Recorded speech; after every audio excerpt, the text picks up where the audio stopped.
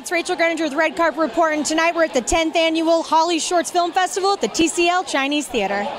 Tell me about what you guys are most excited about. So, valet movie, that's hilarious. Oh, yeah. We have a show coming out. It's called Parked. Yeah, it's about a group of valets working at this valet stand and being depressed. Yeah, hating their lives, basically. Well, I used to work at a retail job. Yes. I may or may not still work there. Get it. Yeah. You know, though. Yeah. I was like, how can I make that into a thing? I should totally make that into a thing because the public is crazy. Yeah, I know, it's about like the deal, like dealing with people in the service industry is so hard, right? So it's especially like in Los Angeles, yeah. Especially. Even a slower With a really blunt edge.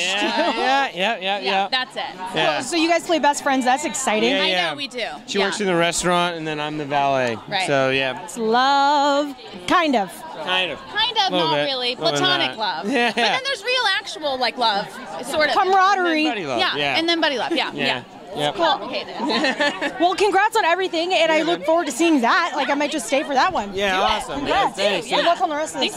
Thanks for watching, and if you like what you've seen here, hit like, subscribe, and in the comments below, tell me what short film you're really excited to see this year.